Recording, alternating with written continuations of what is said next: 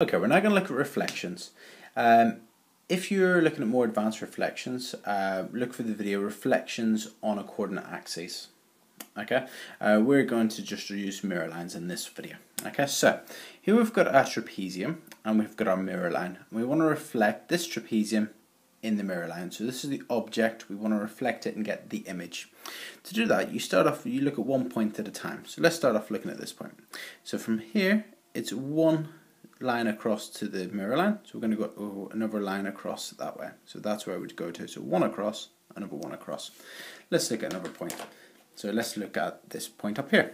So to get to the mirror line, you'd go 1, 2, 3, 4, 5. Let's check. 1, 2, 3, 4, 5. So you're going to go number 5. 1, 2, 3, 4, 5. So that's where that would go to.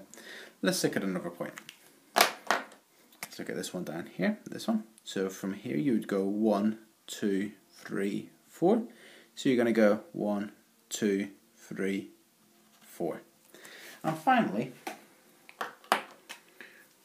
for this one, to the mirror line you go 1, 2 lines across, so you're going to go number 2, 1, 2. So you go to there. So there you can see that you've got your image. All that's left for you to do is to join that up using your ruler.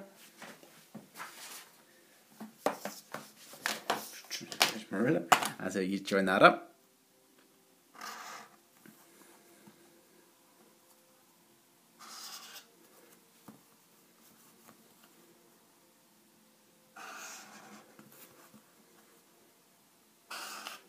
And there you have reflected the object in the mirror line to get your image.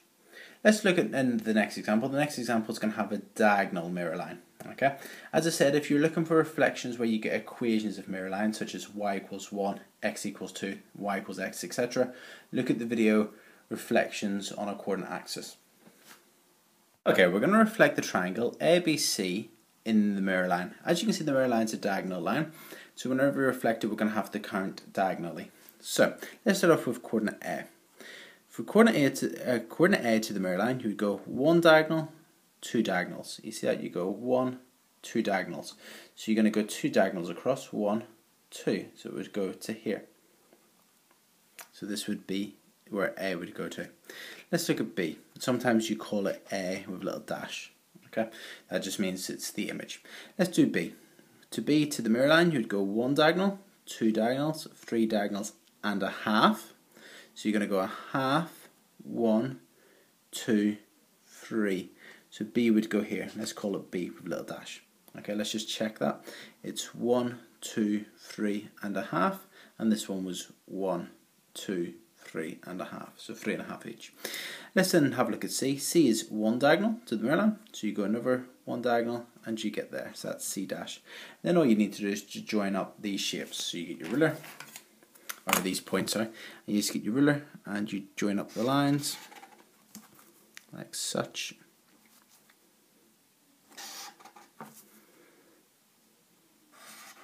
And there you can see we have reflected the shape ABC in the mirror line to get the image A dash, B dash, C dash.